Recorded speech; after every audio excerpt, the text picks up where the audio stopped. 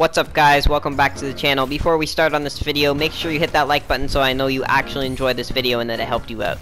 As you should know by now, Avengers beta is coming free to everyone in about 2 days from now. And right now the servers for the people who actually pre-ordered the game were only open for 3 days till August 10th. While the servers are down, they are making sure that the game is working fine and running smoothly for the people who get to play it for free. They will most likely be fixing bug fixes, like when I was trying to load into the game, I couldn't get into a game. I'd have to try like 5 times. Also, the gameplay was a little fuzzy when I like, it wasn't lag, it was just like really slow gameplay. Also, yeah, I have a video on this about all the negatives and the positives about this game, but yeah, they're basically, the first thing they're doing in this update is they're definitely fixing some bug fixes.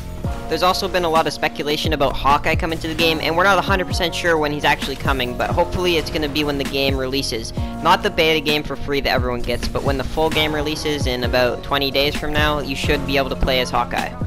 With this new update, unfortunately though, the servers are still down, but they should be back up in a very short amount of time. And again, this is not 100%, but this should be the last update before the free beta comes out. So I hope you guys are pretty excited for this. I know I am, and if you're looking for any more updates on the game, I will be posting anything and everything you need to know about Avengers Beta. So make sure to hit that like and subscribe, and yes, I will see you guys in the next video.